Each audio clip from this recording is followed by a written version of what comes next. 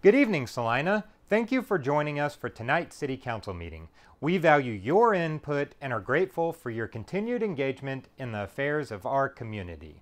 Tonight, we had several important matters to discuss, particularly regarding the future development and infrastructure projects in our city. As always, the City Council has been attentive to the concerns raised by our residents, and we are committed to taking action to address them proactively.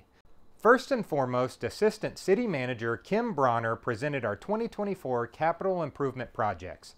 These projects are crucial for enhancing our city's infrastructure to meet the needs of tomorrow and beyond. Our plans include significant roadway improvements such as those on Coit Road and Dallas North Tollway. Additionally, we have contracted engineering services for our 2024 annual street maintenance to ensure the continued safety and efficiency of our roadways. Furthermore, we have engaged in discussions regarding a cooperative agreement between the City of Celina, Town of Prosper, and Upper Trinity Regional Water District to expand our water facilities, allowing us to better serve both current and future residents. During tonight's meeting, the City Council also discussed the request for a temporary concrete batch plant from a private contractor. This proposal aligns with our local and regional mobility interest and plays a vital role in the development of the Dallas North Tollway corridor. We anticipate future discussions and joint meetings between the City of Celina, Town of Prosper, and the contractor to keep our community informed about the expansion of the Dallas North Tollway, which is slated to commence soon and continue until 2028.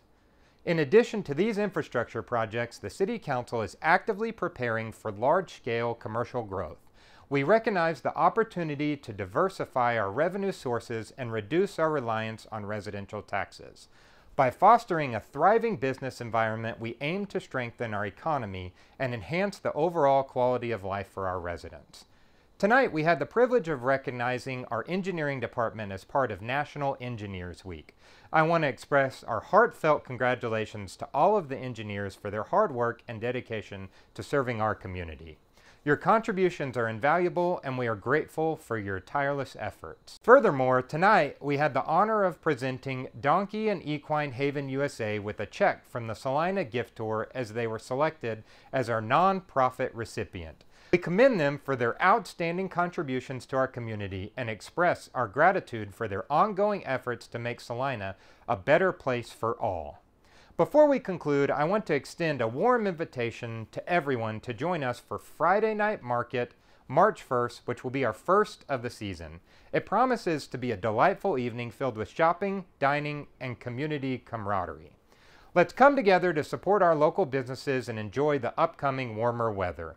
In closing, I want to thank each and every one of you for your continued support and involvement in the progress of Celina. Together, we will continue to work towards building a vibrant and prosperous future for our city.